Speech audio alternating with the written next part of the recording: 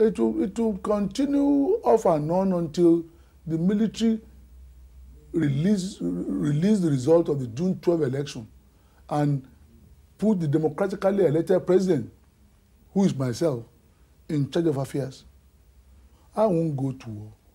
I won't encourage my supporters to go to war. I will fight for peace, and we will get peace. But see, we do not want the peace of a graveyard, a peace whereby somebody continues to ride on the rest of us with a gun. We will get peace, but we'll get peace with decency and integrity and honesty and probity and democracy. Abiola was eventually arrested from his home in Lagos by men from the secret police in June 1994. During his arrest, he made this call to the BBC.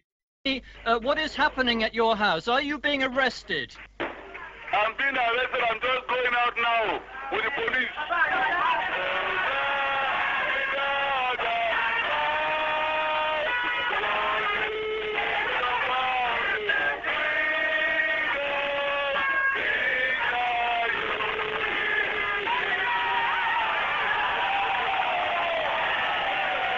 Hello?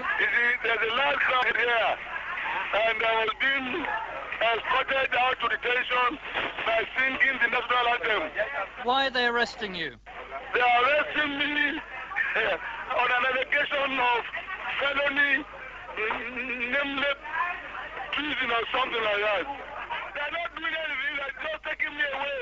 Please let me go. I'm delaying them. And so where are you now? Are you in your car? I'm in my car now.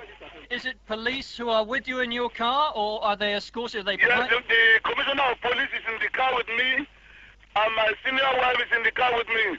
Why are they letting you talk on the phone to the BBC while they're in the middle of arresting you? They have come to arrest me, not to arrest my mouth. You sound very cheerful about it, Chief Abiola. Of course. It is all part of democracy here. And you're happy to go to the police and await whatever charges they're going to file against you? I'm not in any way disturbed by it. Any sacrifice is in order if it will bring democracy, peace and prosperity to Nigeria.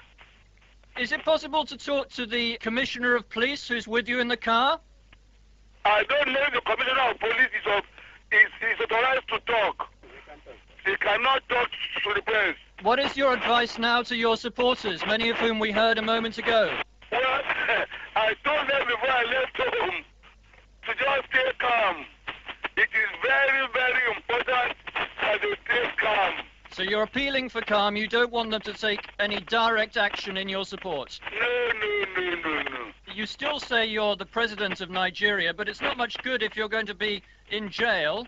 Well, Mandela was in jail for 27 years. Kenyatta was in jail. I suppose that is one of the qualifications you need in this part of the world. Don't worry yourself, my friend. That turned out to be his last interview. Abiola would die 4 years later, still in detention.